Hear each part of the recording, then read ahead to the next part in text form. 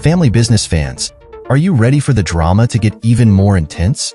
Today, we've got some crazy updates on Junior and Sonia, betrayal, and a shocking war declaration in the Family Businesses Season 5 Episode 10, which will release next Thursday. So, grab your snacks because we're diving right in. So, Junior is back, and he's got a plan. Sort of. Our guy is pleading for Sonia to take him back.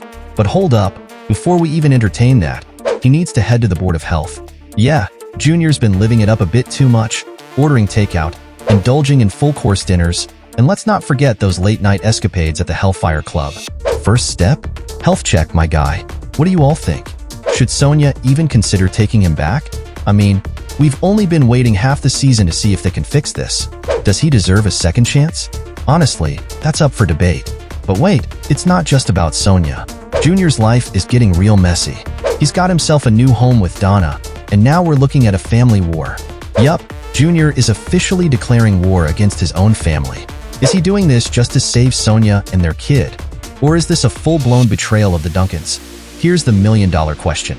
Is this enough to make Junior reconsider his alliance with the Dashes, go back home, and team up with his brothers?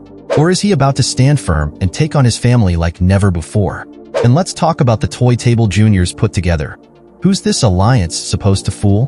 When Elsie finds out, things are going to get wild. I can already imagine Orlando wanting to strangle Junior at this point. Can you blame him? Junior knows deep down this is all wrong. He's acting on lies Donna's been feeding him, and he's making big decisions without the full story. It's about to get intense. Now, for the last twist, Rio's coming back home with an unexpected guest. Remember, Rio's been on 2 missions. Opening the Hamptons Club and finding out who jacked him in the church parking lot. Could this guest be the key to uncovering everything? Maybe Roman's got something to do with it. What do you think?